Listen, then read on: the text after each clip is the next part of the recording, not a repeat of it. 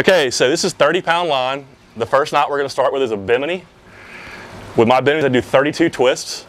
2, 3, 4, 5, 6, 7, 8, 9, 10, 11, 12, 13, 14, 15, 16, 17, 18, 19, 20, 21, 22. That's 32. Hook it on something. I hook it on a rod holder.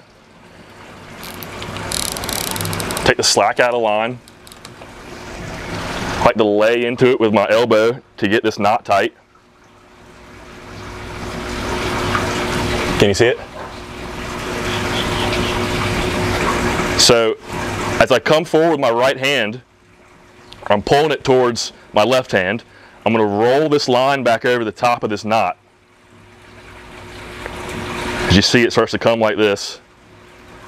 Just keep on rolling with it until all your twists are under the top wraps.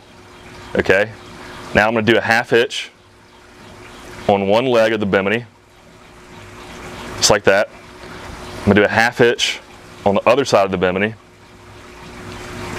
I'm going to do a half hitch around the entire Bimini. And to finish it, I'm going to do a finish knot. It's like tying a half hitch, but I'm going to go around 4 times. And I'm going to take my tag end and go back through the Bimini. All right. As I pull this tight, I want to stretch this knot out to get all the slack out and get the twist out.